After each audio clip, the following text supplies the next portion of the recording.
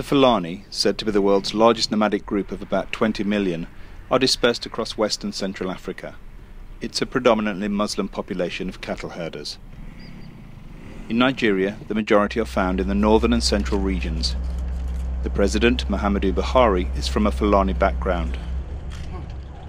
As the frontier of the Sahara Desert has moved south, Fulani herds have gradually been pushed south towards Nigeria's Middle Belt, which straddles the pre-colonial line dividing Nigeria's predominantly Muslim north from its Christian south. The Middle Belt is a farming region, and the advancing Fulani-owned herds have increasingly encroached on croplands. Many of the farmers are ethnic Barom, an indigenous people who are predominantly Christian. The long history of disputes between the nomadic herders and the farming communities is often referred to as farmer-herder clashes. However, attacks by herder militia now occur with such frequency and apparent organisation that the characterisation as communal clashes seems no longer an adequate description. The narrative which goes around that Fulani and farmers are fighting because of farmlands, that is not correct. Their target is the land. This is what they want, is the land. They want to take over the land. They want control over the land. And what they are doing is displacing the indigenous, those whose ancestors live in the land. The Fulani are killing them and occupying their lands. Every attack of the Fulani herdsmen leaves the villagers in rubble, armed with sophisticated weaponry, including AK-47s and, on at least one occasion, rocket launchers. The herder militia is believed to have killed more men, women and children in 2015, 2016 and 2017 than Boko Haram, in what local observers increasingly describe as a campaign of ethno-religious cleansing. By 2:00 p.m., they came in mass, over 300 people. Yes, over 300 people that came here again in the village. Most all of them, every one of them is carrying AK-47.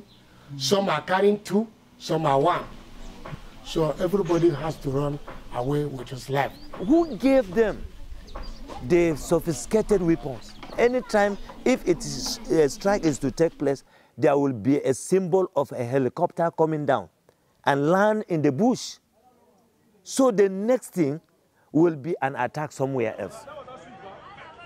In recent decades, some Fulani herdsmen have grown increasingly radical due to the influx of extremist Islamic preaching by missionaries from Saudi Arabia and Iran, especially in the shadow of Boko Haram's campaign since 2009 to impose Islamic law across Nigeria. Fulani conflicts with farming villagers seem to have become more than simply land disputes that boil over into violence. They attack mostly Christian-dominated areas. That is why, you see, they burn our churches. But there is no any mosque that burned down. But all the churches burned down. Any Muslim house, they will never tamper with. But any house that belongs to Christian, these are the houses that they normally destroy. In June 2018, at least 200 people were murdered in Plateau State. In February 2016, at least 500 people were killed by Fulani militia in the mainly Christian area of Agatu in the central Benue State. In Benue State only, over 100,000 children have been forced out of school and over 500 churches attacked since 2011.